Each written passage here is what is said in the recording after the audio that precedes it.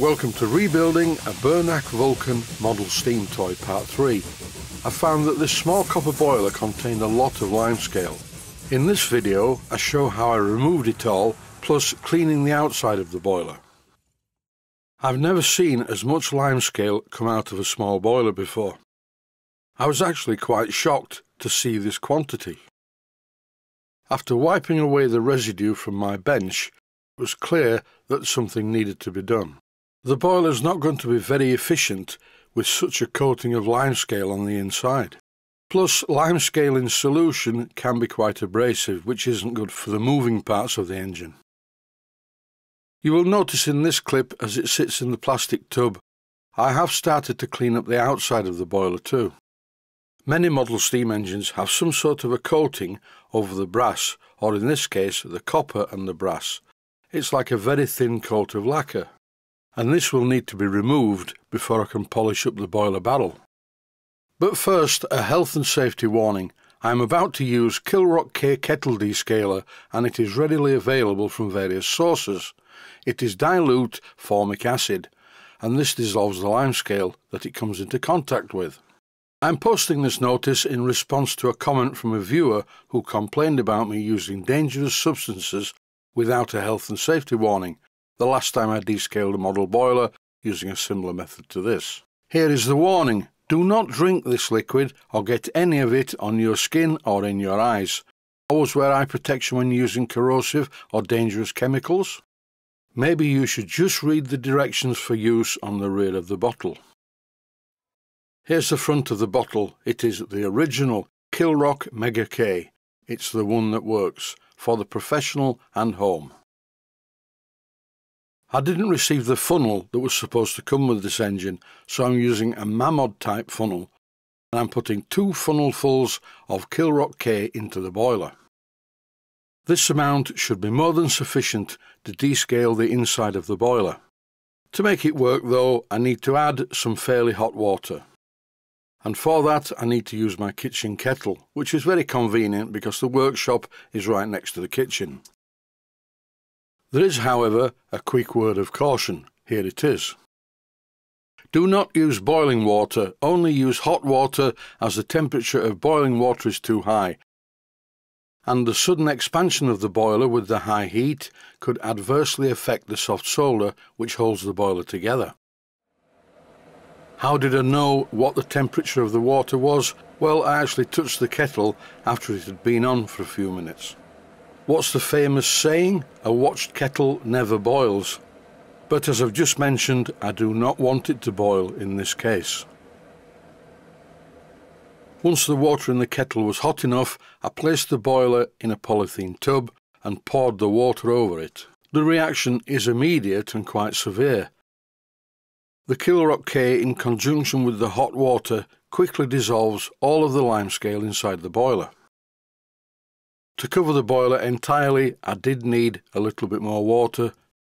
I heated some more water with the kettle and poured it over the top of the boiler until it was covered entirely. I thought it would be a good idea to put the steam pipe into the mixture as well. Here's a very rare shot of limescale being dissolved by a mixture of water and Kilrock K in a plastic tub. I left the boiler in this tub for the rest of the day, and as I had some water left in the kettle, I boiled that up properly and made a cup of tea with it. Later on in the day I removed the boiler from the tub, and I was pleased to see that the Kilrock K had also attacked the damaged lacquer coating that was on the outside of the boiler, which made it very easy to remove with some Scotch-Brite. I cleaned up the entire boiler the best I could, and as you can see, it's a lot cleaner than it was. I'm going to polish it up on the polishing spindle, but that is in the outer part of my other workshop, the dirty area. That's where I do all the sanding and polishing. And oddly enough, it's the same place where I do most of the painting of small parts, but not at the same time as I'm cleaning and polishing other parts in there. Back in the kitchen, I found this in the cupboard. It's an abrasive cleaner. And as usual, just as with the Kilrock K and other chemicals, I always read the directions on the other side.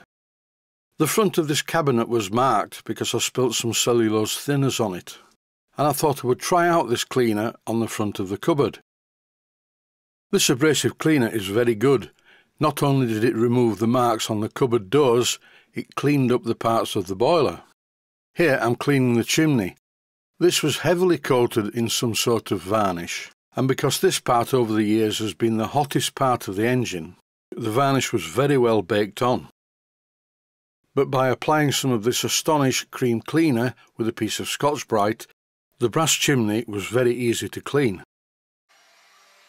For the curved part at the end, this was more difficult, so I used a rotary wire brush just to get into the tight curve.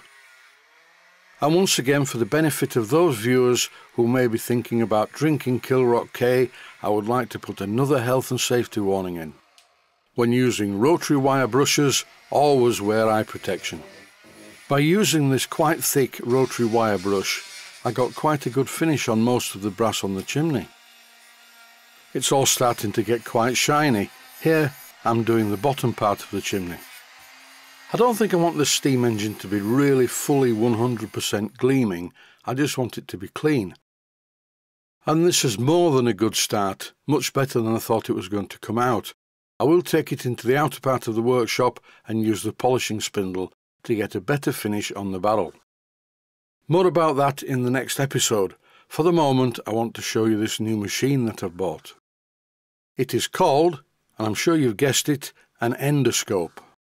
This one has its own monitor, it records video and photographs onto its own internal card, and the best part about it was the price.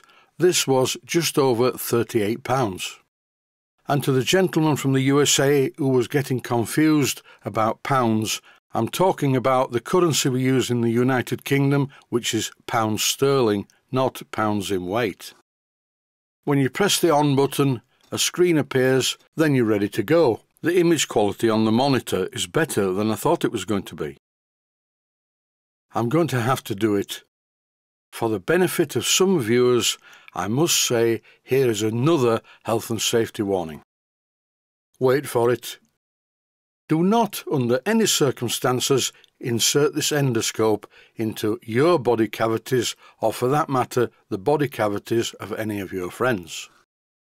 I'm using it for looking inside this small Burnac boiler. This is a shot of what I see on the monitor screen. When I remove the card and put it into my computer, this is what the inside of a Burnac boiler looks like. I was quite amazed at this. It's a very tiny boiler. It takes still photographs and video. I selected the video mode because then I can freeze frame any interesting bits. Inside the boiler you can see quite a lot of solder and two protrusions sticking out. These are the two bushes that accept the bolts that hold the water gauge cover in place. For just over £38 sterling, I am well impressed with this. I bought it via Amazon and it arrived the next day. And there you have it, a very useful workshop accessory and endoscope for looking inside boilers.